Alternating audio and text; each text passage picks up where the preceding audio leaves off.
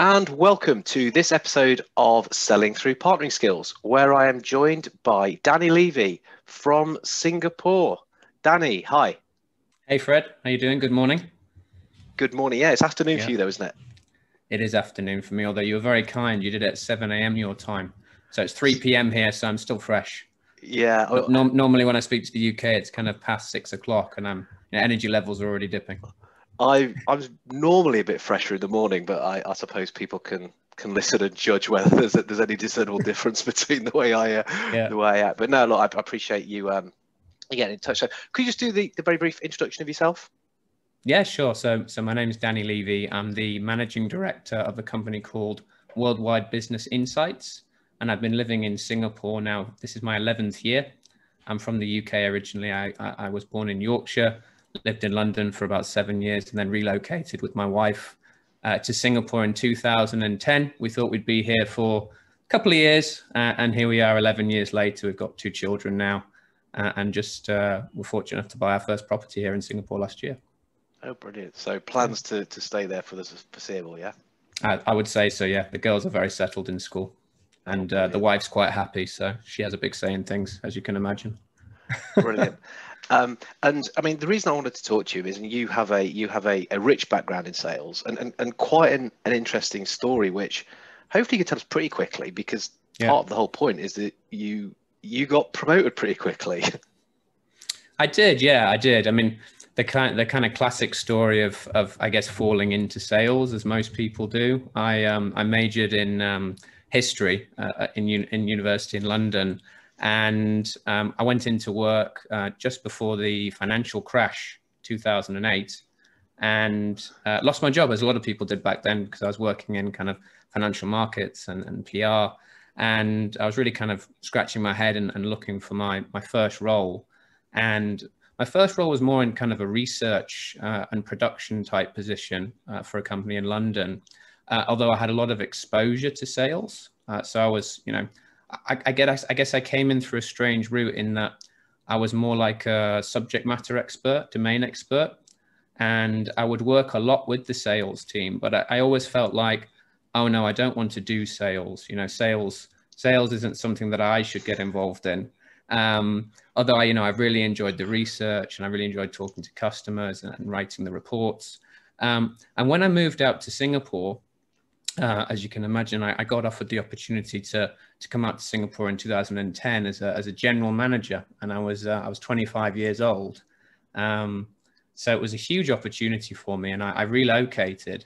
And I think when you come out and when you start your own business, you've really got no choice but to sell, right? Then it's all on your own shoulders, and you've got the kind of headaches that go around with starting a company, and nobody knows you, nobody knows who you are, and you've got to kind of build that reputation. But we also had no team when we came over, so not only was I still doing the research, the production, putting the products together, I was also having to sell to the clients. But I found that because of the background I had, I did have quite a deep understanding of the different markets we were operating in. And that always helped me in sales because, and we'll get into it, I guess, when we go through the points, but one of the ways that you can really build trust with your potential customers is that you know what you're talking about. If you really know what you're talking about and you can have a very kind of sensible back and forth with them and ask the right questions, you're going to build trust a lot quicker. And I was fortunate enough to have that. And I had some great successes. I had some good wins. And then all of a sudden I kind of got the belief that, oh, maybe this is something I should be doing. And I've always enjoyed talking to people and meeting people and networking. And then kind of from there, I then went off to set up my own company in 2011. And again, did a lot of sales because I had to make a success out of that. And then I joined Worldwide Business Research in 2013. And I had a hybrid role. So again, it was a head of a department, but also a selling role. So I was in the trenches selling. And again, I was doing all the research, all the product development for about 3 months. And then I would come on to the sales cycle. So then I would have all the sales cycle and the kind of, we call it pre-brochure targets and post-brochure targets. And again, had some great success. I think I sold the 2 biggest individual deals in the history of the Asian office out here to some large companies. And and then was fortunate enough to become general manager for that business in 2015, and then managing director more recently. And now I manage all the different departments across sales, production, marketing, operations, inside sales, which is here and in the Philippines, and customer experience. So a very varied background, but yes, a lot of it's been in sales. Yeah, no, I mean, a great pedigree. We've got that international element. And I know you think about sales a lot. I've heard you speak on various podcasts, which is why I thought, you know what, yeah, I want Danny on this, because I want to sort of take you very specifically, or take us through very specifically, the elements of PQ. And you've already started. Look at you ahead of me. I guess this is why you're so successful. You're anticipating stuff. And we'll go through the elements. And I mean, I tend to start with trust, and it's what you naturally gravitated to when you were talking there. So yeah, let's have a think about, you know, whether it's what you've done, it's how you advise salespeople. It's just what can we, you know, sales community, salespeople do to get better at this trust element, because it's so important. Yeah, I had to think about this in advance. I think I didn't want to talk through too many points because there's lots of different ways that you can build trust, both, you know, during the sales process, after the sales process, when it comes to re-signing customers. But the two most important things for me, I think you need to think through, and I talk to my team about this as well, and have lots of conversations with them, is how are you providing value? I think I touched on it a bit there, but buyers now are more educated than ever. You can read up normally about all the features and benefits and watch videos, read testimonials and see social proof, all online, looking at websites and looking at product reviews, before you would ever need to speak to a salesperson. So I think if you put yourself in your customer shoes, and we're all buyers ourselves as well, is that when you actually have to go through the pain of talking to a physical person, because nowadays most people don't actually want to be sold to. They don't want to talk to anyone. If they could automate the process, I'm sure they would. So why would they talk to someone? They would talk to someone to add value to them, and they want someone that's an expert, that's someone that can listen to them and guide them and maybe solve problems that they might not know they even have. You know, really, sales is often more understanding people and psychology first. I think if you can do that and really mirror your prospects' emotions and movements, and you know, just get them on side, and you've got to be that kind of that ear that they'll open up to and they'll talk to. But when it comes to time, you know, you're able to kind of step in and offer that really tailored, really bespoke solution that will solve their pain points. And often, that, as I said before, you know, that's a problem they might not be aware of. And the second thing I think, just following on from that, is, are you going to do what you say you're going to do? So in my career, I've seen lots of times where people, unfortunately, will overpromise to get the deal done, which I think's really counterproductive, because if you can't deliver on your promise, then the trust will be broken immediately. And this is a shame, because customers, if they're happy, you do what you say you're going to do, they have a really high ROI on their investment, they're going to come back and spend more with you. So you should always set expectations from the get-go. Don't be afraid to say, you know, sorry, we can't do something, if you really can't do it. And again, there's another point, it's kind of a bonus point, but if you can't do something, tell them. And if you have weak areas, or if you're not strong in a certain play, tell them, because we're not perfect at everything as companies and as people. And again, by kind of addressing all of your maybe not strong points up front, you're kind of addressing the objections up front. And again, this goes a very long way to building trust. So I think they're the kind of 2 to 3 things that you should be doing, you know, providing tons and tons of value. That's what people are looking for. Do what you say you're going to do, and execute on that so they come back. And then finally, don't be afraid to tell people if you can't do something, or if you're not strong in a certain area. Again, that's going to build trust because you're being honest. So that'd be kind of like the main things I would always encourage people to do. I love those.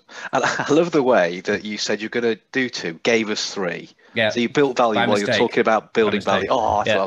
No, look, I'll edit that out so people think you did that on purpose. Talked about value by adding value. Oh, yeah. Masterstroke. No, and there's something else you said really interesting there, which we hear a lot. You know, people say, "Oh, there's lots of information online and features and benefits and blah blah." But he said, there's a lot of social proof online. So actually me sitting here and telling me how great we are and all these people we've worked with and done it, you're a buyer going, I know. That's why I'm talking to you. I've done my research. I'm not daft. It's my job. So we can save ourselves time on that and then get into that more human side, if you like, of connecting with the person and really understanding, okay, so we can do all this. Let's think about how we do that for you. Precisely. Yeah.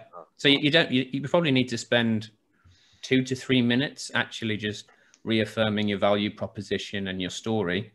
And then really it's about talking about them, making it all about them, and just making sure that you're asking the right questions and not going through a checklist. Too many people just go through a checklist, or they're trying to tick off a sales formula that they've been taught so they can identify if they're a decision maker and they've got some money. Again, you have to enjoy actually the process. You have to enjoy talking to people and uncovering all these various pain points and opportunities and being super interested in their journey. That might not lead to a sale at the end of it, but you might be able to refer them to somebody else or help them down the road. But that's what it's all about. You've got to go in with a really open mind, and that will build loads of trust. Yeah, I was just smiling because I thought you got to spend 2 or 3 minutes just re-establishing your value prop to remind them what meeting they're in.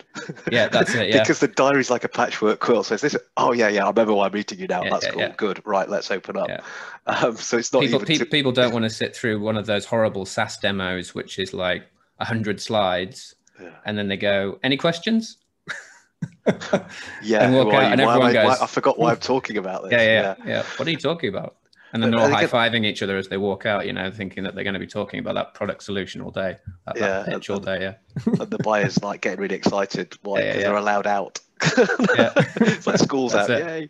But again, interesting when you said, it's a pain to talk to people. Yeah, sometimes it is. And if you can be good at it, that differentiates you. I mean, I've chatted to a couple of people who said, no, that can be a differentiator. Because a lot of things you're selling will be the same. But if it's good to talk to you, you're not only just a decent person. I'm not just that good old boy thing, but the way you ask questions, you make me think, you help me. We get closer to you understanding what I'm trying to achieve, and of course I'm trying to achieve something. I'm a salesperson, which that kind of moves into this win-win focus thing, and so we're kind of naturally drifting in. What are your thoughts on that? How can we keep ourselves really thinking about both parties? I'd say just before we jump into win-win, one last thing on trust as well is like, there's been a lot of people I've worked with through my career where I've built a lot of trust, I've delivered for them, and then maybe they've changed companies and they continue to spend with you. Or you built a load of trust and they're with a company and it's just not the right time, but you build so much trust that you have a relationship then, and you meet outside of work. And again, they move companies and they then work with you. Or the company they're with, they're not working with you, but they're referring you into other potential clients and customers. So again, it's all around that kind of not having that short-term mindset and really looking more strategically, which I think takes us nicely into kind of win-win orientation. Go for it. You're on a flow, mate. Carry on. So I'd say with the win-win stuff, I would say when you want to make it win-win, everyone wants to feel like they've walked away with the best deal on the table. So if you think about you as a consumer, you never want to buy something only to find out you could have got a better deal somewhere else. This definitely applies to B2B sales. So everyone wants to feel like they've got the best deal. People, if you're talking to, say, marketing, they want to feel like, they can look good in front of their boss, and they've done a really good job. So as I was saying in the earlier point, and again, I keep touching on it, but it's about not having that short-term mindset. If you're building trust, you've got to build these long-term relationships. So I think you've got to get your customer wins, and if they get deals, or if they get a very high ROI from what you've been able to do for them, they're going to come back to you. It's win-win for them. So I think drop the short-term mindset, and I think you've got to start thinking about long-term strategic relationships. And when your customers win, you win. That's the whole thing. So that for me is the win-win orientation. And it also goes back to kind of that reciprocity. I'm getting the pronunciation wrong. That you do something for me, I do something for you. But it's all around like, how can I help you? It's not always around, well, I'm going to call you when I want something. I'm going to call you because I want you to do business with me. So if they're an existing customer, you know, make sure you're getting in touch with them regularly just to check in. Maybe you're going to go and meet them for a beer. It's their birthday, you send them a card. You know, you keep the relationship going. You always want to feel like it goes both ways. And then these are the people, like I just touched on, that will spend with you. They'll change companies. They might spend with you. They'll refer you. And that's a win-win relationship as well. It's all about this kind of long-term thinking that really is the win-win for me. Brilliant. Do you like the way I didn't help you out with the word? Yeah, it was good. You can see. Because that would have been two of us. That would have been two of us. I'm like, no. But brilliant points. Brilliant points. And I mean, we could open a whole can of worms here. But that longer term mindset. Yeah. Do you think that sales management sometimes don't help that? Bit of a loaded question there. Yeah. It's definitely true. I mean, if you've got to hit your sales targets and you've got to hit your numbers, then obviously short-term thinking will come into play, especially if you're newer, if you're just into the business, then, you know, you might not be able to look beyond 1 month, 2 months, 3 months. Again, I think that's got to come from above though. Your sales management have to kind of instill this in you from the get-go. And it has to be a safe environment. So if they're talking to a customer again, and the manager should be letting them know, you know, it's counterproductive if you're going in and you're just trying to fit them into a round hole and they're a square peg, if it's not going to fit. So if they're not ready to buy, you know, you've got to kind of suggest what they can do, where they can go, who they could work with, and just make sure that you're adding value and staying in touch, because for every one person that isn't ready to buy, there'll be another person that is ready to buy. And it's all about, you know, balancing the two, I think, if you're the manager, and making sure that your team understand that. I think management have got a massive responsibility on this. I've come across some really confused salespeople. I mean, to the point where I've done training, and that's me to do training, talked about relationship building, we talked about business outcomes, you know, all that good stuff you're saying. 2 days. Third day, right, call outs, given a short-term target. I mean, literally a day target, which undermined everything we've just been doing. It was, right, okay, I'm not going to go on anything because I get quite annoyed about that, just thinking about it. But no, it's an important part. And I'm interrupting your flow because you're on one. So the win-win focus, again, for me, it wraps up with the interdependence element, doesn't it? You know, salespeople can be quite independent. Yep. So again, I'm loving your thoughts so far. What are your thoughts on interdependence and how we can become more comfortable with that as salespeople? And when you say interdependence, you mean in terms of being able to work on your own as part of a group? Is that what you're getting at? I mean it in the widest possible sense. Yeah. Okay. Good. I just wanted to clarify. Well, no, because it's interesting how people answer it. And the answer you give, I'll kind of not give the opposite, but I'll give other versions of it if you like. So yeah, sure. So I mean, for me, I'm always looking for very driven individuals with a can-do mindset. I think I always believe you need people that are very good at looking at what they can control, what's in their kind of sphere of influence. And as part of this, you have to be able to work independently and as part of a team. I think at the moment it's very under the microscope because our teams are working remotely. So you need people to really be able to do what they're accountable for whilst working from home. It's much less easy now. You know, I think before, a lot of the sales methodologies and trainings and the way people manage was all about having your sales team in the office and being able to see what they were doing at all times. And there's this huge focus on, you know, power hours and call times. And obviously all of that's now been pushed apart as people have moved into the work from home environment. So I think being able to work independently and really do what you're accountable for and still be able to show results and stay positive, because it's a pretty challenging time right now. I think that's more important than ever. And I think it's important to highlight that in sales, that preferring to work alone, though, or more in a team dynamic, doesn't necessarily affect results. I've always seen that. So I know many high performers that prefer to work alone, and many high performers who prefer the team dynamics. So I would say if you're listening to this and you're more of a lone wolf, I wouldn't feel bad or get too down about it, because there's nothing wrong with that. You can still go on to have a massively successful career in sales if you prefer to work alone, are organized, can manage your data, build rapport with clients and customers. You can still smash your monthly sales targets, annual sales targets. However, I would say that if you want to move into management one day, or if you're already in management and you don't enjoy working in a team, then I would maybe take a look in the mirror and reevaluate where you want to go, because a huge part of management is having to get the best out of people. And like we touched on earlier, I think about building trust with customers. A lot of that is just listening to what they have to say. And management's exactly the same. It's listening to your internal customers, your team, and being able to empathize with them and understand where they're coming from, give advice, give training to help them overcome anything or improve them.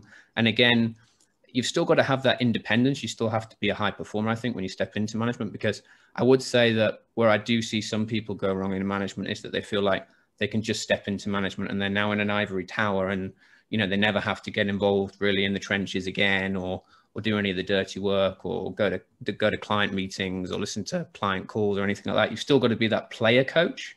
So I think you still got to stay very relevant. You should still listen to customer calls, go to client meetings, do sales calls yourself if you can every now and again, just to stay fresh. And also that feedback from customers is invaluable, I think, when you're a manager, just to keep yourself ticking over and make sure that you are actually pushing the business in the right direction. Because I think if you're not talking to your customers, then sometimes you can be quite surprised about what they tell you. So to answer your question, interdependence for me is being very driven, being able to get on with your own work, being 100% accountable for what you need to do, but also having that mindset of, you know, I still need to be able to empathize with my team, get on with my team, get the best out of people, and support them where needed. And as you rise up the ranks, that becomes more important. Yeah, no, and you could arguably, if you take the mindset that in some ways the customer is part of my team as well, and I'm going to have to give elements of control to them. I can't do it for myself, you know, that makes sense. But no, I notice we're both, if people are listening, they won't have seen us, like if you're watching it on YouTube, say, but we're both kind of smiling when it's like the whole, if you're in management, it helps if you like people type thing. Because I suspect if you're like me, you've probably had a couple of people flash into your mind. Why do you want to do this job? You just don't like humans. You're not right. Yeah, I think to really be good in management, you don't have to like people. You have to love people. Right. You have to have a real passion for people, and if you don't have that passion, then unfortunately it's your people that will suffer. You mean we can't use spreadsheets? Yeah. Again, I know there's probably people in your mind. Let's move on. No names, no pack drill. No, so again, you've actually touched on this already when you were talking about when you said to customers and part of the trust building part, which is being honest and saying things like, you know what, I can't do that, being open and honest. And for me, that does make up this element, or part of this element, of self-disclosure and feedback.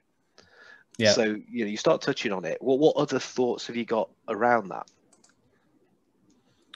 I think self-disclosure and feedback, I mean, again, this goes both ways, right? It goes internally and it goes externally when you're dealing with clients and partners. For me, internally, I always try and give open and honest and very constructive feedback as regularly as possible. I don't wait until the kind of the quarterly reviews or the annual reviews just to give people a load of feedback or kind of development points. I think that's a big mistake if people do that, because if you do that, you're keeping people in the dark massively on how they're doing. They probably think that they're flying along and there's no issues. And then all of a sudden they've got this big shock, and that can be taken very badly. Or they can then kind of maybe mistrust you because they think, oh, well, why was this person hiding all this from me for so long? They kept telling me everything was great. So I think you've always got to have very clear communication, as it kind of gets everyone on the same page, pulling in the same direction.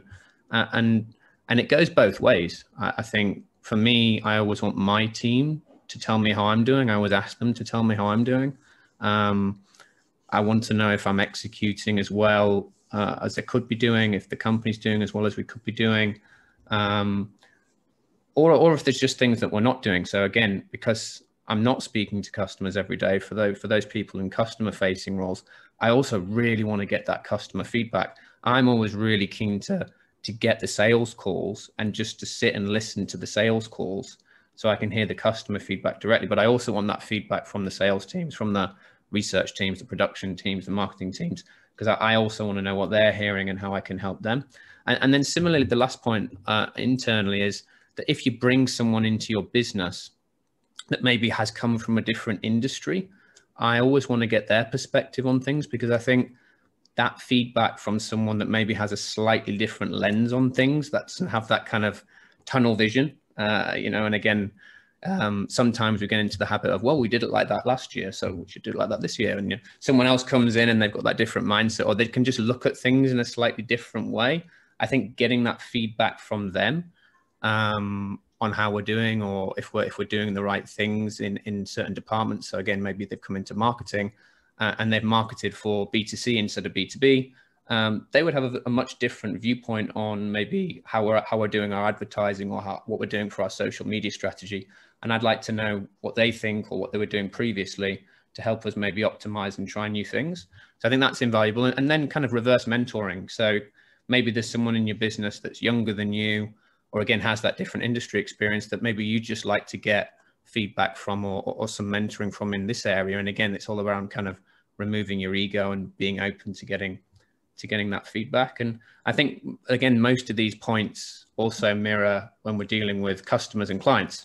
So again, just being open and honest, and especially through the health pandemic, if you weren't open and honest and direct and clear with customers around why things were happening as they were, why the business was moving maybe in a slightly different direction, what we were doing, getting everybody on the same page, over communicating, I think then probably customers felt in the dark, they felt lost, and they may not have stayed with you. So that they would really be my thoughts there. Great thoughts. Reverse mentoring, I love that. Yeah. And that idea, I know some salespeople, when you're listening to the call, they get very self-conscious and everything's like, no, hang on a minute, why am I doing it? I'm doing it to help you get better. Yeah. I've got better interest. If I thought you were that bad, I wouldn't be letting you make the call anyway. Let's just take that for written. And actually, I'm not really listening to you, to be honest. I'm listening to the customer. I want to know this stuff. And then I'm going to ask your opinion on the stuff I've heard, because it just makes us all better. It's insights, isn't it? Which is what we should, as salespeople, be trading in. So that's it. But it's quite funny. Whenever you ask a salesperson for a tape, they just go, huh? Why? A tape? I just need one tape this week. Oh, my recorder broke. The system's down. I can't log in. I've not done any calls. I prefer to tell you I've not done any calls than you to listen to me. I'm not even listening to you. So if I had doubts, you wouldn't be doing it. No, that's cool. You just got to communicate clearly. Remove the tension, then you get it. That's why I'm doing it. So no, I love it. I love that. And again, we're stepping into the next section, which is this comfort with change. And obviously we've all had to be, whether comfortable is the right word, but we've gone through massive change. But we would be doing anyway to a degree. And I think as salespeople, we're selling change, aren't we? So again, all these are episodes on their own, really, aren't they? But thoughts on change and comfort with change, and salespeople, sales managers as well, role in that. Yeah, I think change is never easy. I mean, this applies to sales, but outside of sales as well. I think just to us as people, I think we all like our routines. It brings a real sense of comfort and security. If I think back to my kind of previous couple of years commuting into the middle of town here in Singapore, I got on the same train car every day, kind of held onto the same rail. I walked the same way to work, even though there were about 5 different routes I could take. I went to the same coffee shop. I went to the gym at lunch at the same time, did the same workouts. You just get into that kind of routine, and without even thinking about it, it just brings you that kind of comfort and that safety net. and no one likes change. No one really goes, I mean, some people do, but no one really actively goes out and thinks, what can I do differently this week, this month, this year to really drive myself forward? And the health pandemic's obviously been terrible, but I think one of the positive things that's come out of it is that it has kind of forced everyone to really rethink how they were doing things before. We've had to rethink it. I mean, for us, we have 100% digital business model now here in Asia, which if you told me that 12 months ago, I probably would have thought you were crazy that we'd have that. But it has forced us to kind of make these big, bold changes. And again, like you mentioned, I think it links closely into that last point, this one around change, because you've got to be comfortable communicating. You've got to communicate the change to people. And again, this goes back to internally and externally with customers, as I just touched on. I think change is much less scary when you're kind of open and honest about what's going on with your team and with your customers. And the funny thing is, we as people, the minute someone says, oh, well, we're going to do this, we're going to launch this new business line, this new channel, whatever it is, and maybe we're going to launch a podcast, and we've never done it before, and we want to get X, Y, and Z results in 6 months, immediately everyone just panics and thinks, oh, how's this going to affect me personally? You know, oh, what does that mean for my current role? Am I going to lose my job? So I think that for some reason, whenever you say change, people just become really panicked and worried that it's going to affect them in the worst possible way. So I think if you can kind of bring them into the reasons around why things are changing, what the change will look like, what the implications are for them personally. I think that's a big thing. What are the implications for you personally? Because again, internally, people are worried. Externally, customers probably think, oh, well, the change just suits you. You know, that you're changing because you need to change. We don't want the change. With customers, a big thing for me last year was really reinforcing as we moved into this new environment that we were still the same company. You know, everything you love about the company, all the benefits of working with us, everything we did before was still there. It was just that we were doing it in a digital channel, and they were still going to get that experience. And then you could see the relief, the weight lifting of some of the clients and customers' shoulders when you kind of taught them through that, and you just reminded them, look, we've delivered for you for 5 years, you know, that's not going to stop. We're still going to deliver on our promises and give you the best possible ROI that we can. And then people relax. So it's all around, I think, removing that personal fear of the unknown.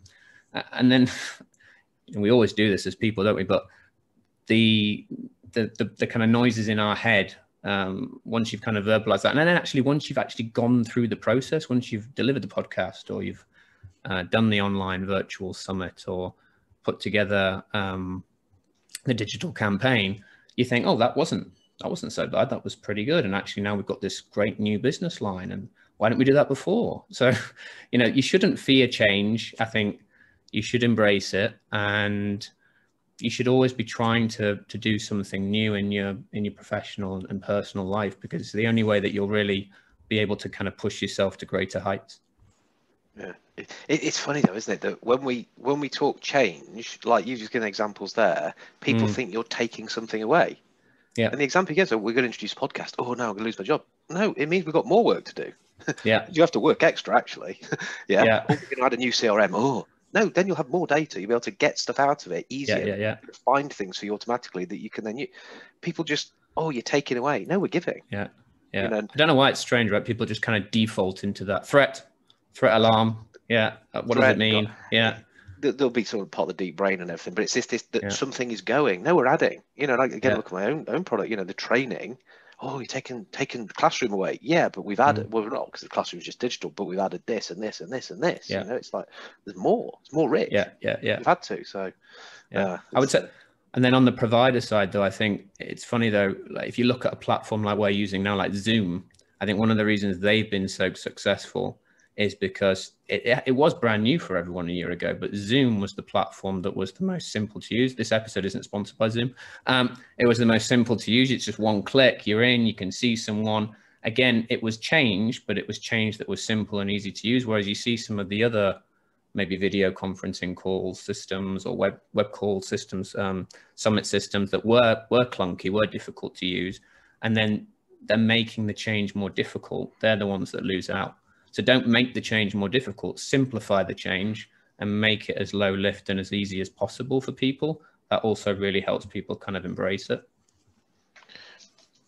I like simplify the change. We always say embrace the change, don't we? It's just like simplify, change. Oh, embrace it. Simplify the change. Right. We can sort of get into that. That's how you embrace it, if you like. Yes, that's it. Yeah. Make it as easy as possible.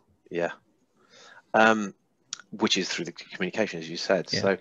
And a lot of this, again, we kind of naturally flow into this, the last element of PQ, which is future orientation, which again we're kind of speaking about already. So again, let's just underline that, and any particular thoughts about having that and why we need that as a salesperson or sales manager. You talk about both, which is really cool. Yeah, I think 2 points again here for me. I would say the easiest way to position yourself for the future, and again we've touched on it quite a bit, is to speak to your customers. I think you've got to talk to them regularly just to figure out how they're interacting with your product, with your solution. What do they like? Don't they like? What could be better?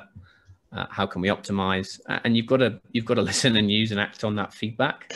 I think especially now through the health pandemic, companies have had to, we had to use this word once, pivot multiple times. People have had to kind of do multiple course corrections because people have been optimizing, going into new digital business models. Maybe they're selling online for the first time, doing e-commerce, doing online training, presenting, whatever it is. And I think getting that customer feedback will really help you do that. I think nobody's a savant. Nobody, unless you're like, super gifted multi-billionaire business owner, nobody really understands what their customers want. You've got to speak to them to get that information and to be able to do a course correction or just rethink things and going a new direction. And that will help you future orientate yourself and future-proof the business. And then the other thing I would say is that, and again, we've touched on this a bit, is you've just got to create a really safe culture internally where people feel like they can suggest new ideas, new innovations, and they can try new things, and there's going to be no judgment. So maybe you have something like an ideas hour once a week where people drop ideas into a box and everyone reads them out and you discuss them, do some brainstorming. You can have a group that goes off and tests that idea and see if it would work in a controlled environment. Unfortunately, I think a lot of companies are very resistant to trying new things, or people feel like, oh, I'm not going to suggest anything because no one's going to listen to me. Failure has a stigma attached to it. I think people are worried like, oh, if I try something and I fail, people will look at me badly internally, and that's going to reflect really badly on me. So I'm not going to try anything. But I think the stigma is only true if you kind of fail and don't get back up. So I think as leaders, as managers, if you're listening to this, I think you've got to create a culture where people are really empowered to take a risk. And if they fail, that's okay. Actually, it's worse if you don't try, and then you won't fail. But if you don't try, it's even worse. So I think as long as you learn from it, get back up quickly and keep moving forward, you can drive the business forward, and you'll be able to kind of future orientate your business. And often you have to fail a few times before you get it right. So if you're not kind of constantly testing, learning, optimizing, speaking to customers, and trying new things in new areas alongside your maybe more kind of existing business models, I think as the last year's definitely shown us, then you're going to be in for a bit of a shock. Yeah, I was going to paraphrase that because we could be all facetious and go, oh yeah, you got this guy on the podcast and he said, speak to customers. So, oh wow, yeah, what an insight. But no, but what you were saying is, right, we can talk about the customers day in, day out about what we're doing here and now. Great, that's what we're doing. But almost separate a conversation, say, hey guys, let's future scope. Let's have a separate session. Let's do something. Let's look ahead. Let's be a bit fanciful, blue sky, whatever language you want. And really, let's get a bit crazy on this and look, because we haven't got the crystal ball, but let's do best we can. I think that's what you're saying. Be very deliberate, and this is a, kind of no holds barred. We're just going to talk about future, and let's see what comes of it. Yeah, very healthy conversation to have. Yeah, I think it's talking about the future internally and brainstorming and trying new things. But I think also every time that you do a project for a customer, or you deliver for a customer, or they're happy or they're not happy, you are talking to them and you're understanding why. Yeah. Because again, that feedback, whether it's from talking to customers directly, doing a focus group, or doing a survey, if you're not getting that feedback, you might go in the wrong direction, or you might just do things that don't improve the business. So I think that feedback is this kind of main source of truth. Love it. Love it. Now, there's some great stuff you've been sharing here with us, Danny. So while we're on the future, then, what's your future? What's next for you? You know, what can you share that's about your business, about your podcast, about what's So yeah, I mean, the business looks quite different. I mean, so worldwide business research, you know, before we still are the market leading B2B large scale events organizer in the world. Our USP, unique selling point, has always been around the amount of time that we invest in the research and the program development. And since the health pandemic has hit, then we've shifted all of those large scale events online. We use an online platform that's great now. We've just optimized that. So we're really excited about the big online LSEs this year. We think our customers will get all of the same kind of benefits that they used to get through all the different learning formats through that. And then we have a really thriving one-to-one meeting model. So we will profile attendees, we'll understand decision-making, how much budget they have, immediacy across all the big verticals that we're strong in, things like e-commerce, things like digital marketing, customer experience. And then we will help our sponsors, our clients, we'll make them up with the right customers that are looking to spend in investment categories that are relevant for them in a short time frame. And they'll have all the meetings online and through a digital platform. And then there'll be a one-day very high level of content and learning interactivity. That's all fully private, invite only. And then we also got a thriving now kind of content syndication, market research business out here in Asia. So we do kind of bespoke reports for customers across certain geographies and markets around different areas. Yeah, my podcast all ties into that as well. It's another channel that customers can make the most out of. I get clients on the podcast, and we repurpose all of that content across our newsletters, across our emails, our event portals, to give them really high visibility across all our different touch points. So very exciting times. And the podcast I host is called Digital Transformation and Leadership. Growing listener base. It's been running for a year now. We just entered season 2. I've got some great guests lined up over the next couple of months. So I'd love that if you check that out on all the normal streaming services, Apple, Spotify, Google, Digital Transformation and Leadership. Brilliant. And we'll pop a link in the show notes as well, because I'm sure people will want to listen to you talk a little bit more, because it's clear you think about this stuff a hell of a lot, like I say, which is why I wanted you to come on. And if people want to get in touch with you? I'm very active on LinkedIn. So just Danny Levy on LinkedIn. I normally share one of these deep thoughts, Fred, once a day. I have to get out of my system. Well, you've got a lot of them. I mean, you've seen me scribbling stuff down here, and I sort of like to get a little episode title and then sort of at least 3 points. And you've given me a hard job. I'd be interested to see what you come up with. I don't even know yet. No, there's some great ones on there.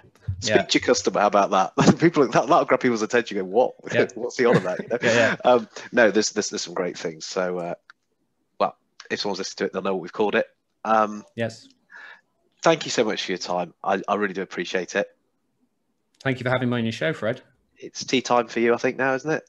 Yes, my daughter's just come back from school, so the doors are banging. So we're just finishing at the right time. Oh, perfect! And it's time for a cup of coffee for me. So yeah, you've done well. Very early for you. Yeah, thank you so much, Danny. Yeah, thanks, Fred. Good to talk to you.